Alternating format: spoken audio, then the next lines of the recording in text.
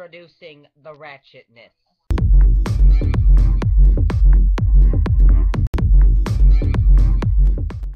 Hello and welcome to Ratchet Central. So today's topic is things that piss me off. Part 2. So the first thing that pisses me off is when so this actually happened.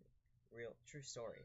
You on the phone, right, with your crush, you texting her, whatever, then you on the other line with your best friend.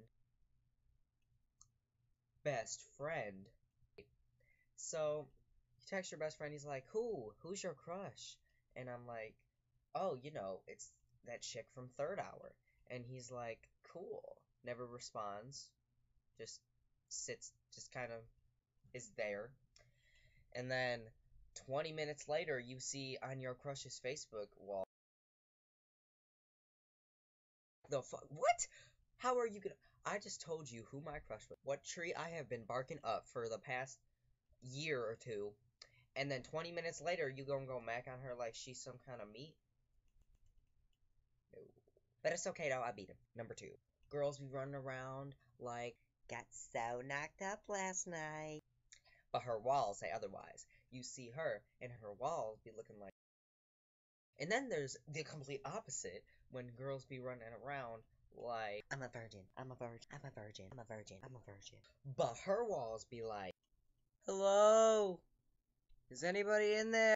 Number 3. So, the third thing that pisses me off is when males be running up and down the sidewalk like, riding the bicycle. Ugh. I want to see that. Put that away. And the worst is when they just wear compression shorts. Newsflash, compression shorts go under your shorts for compression. Hence the name compression. That is public indecency, sir. So this is an inside joke. Some people will get it, some people won't. When people all up in your business like, how's your family? Who do you love? Who's your crush? Don't ask me about my relationship. Don't ask me about my life. If you want to know about my life, go find it out from somebody else who knows about my life. Don't ask me every little detail about my life. I am a open person. I will tell you something. But when you run down like here like, how's your mom doing after the surgery? No! I've always said, don't put your 2 cents in if they don't want the penny for your thoughts. And the last and final thing that pisses me off is when teachers be on their period. Like, every day. And then you walk into the classroom, and you like, ugh, what be smelling like fish stick? And the teacher's, go to the office now! There you have it.